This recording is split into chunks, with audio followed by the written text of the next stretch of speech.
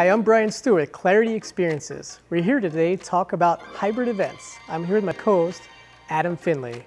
Hey, Adam. Hey, Brian. Well, that's one way to do it.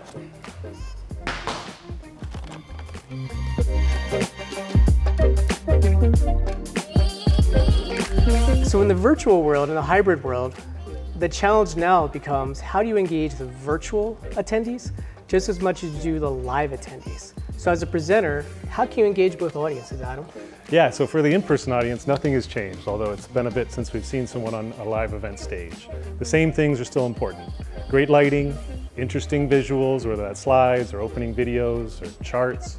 And of course, you gotta have interesting content. For the remote audience, they need to see something slightly different.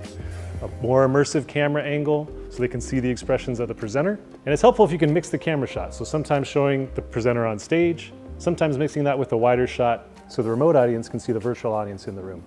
What about connecting the two audiences together? Yeah, so some events are including monitors, which has the virtual attendees in the physical room. So think big LED screens or big projector screens on the sides of the room.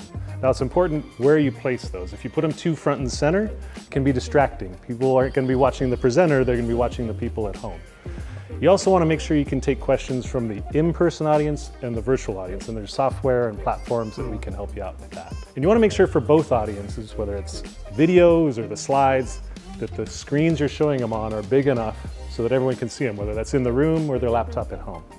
So most important, take the pressure off of your presenters by having a great moderator. A moderator is going to take the questions that come in from the virtual audience, questions that come in from the live audience, and pass those questions on to the presenters on stage so they can answer them without having to worry about the technology. That's great, Adam. And the moderator can not only take Q&A and questions from the audience, they can also engage with attendees. Yep. Great, thank you, Adam. Thanks, Brian.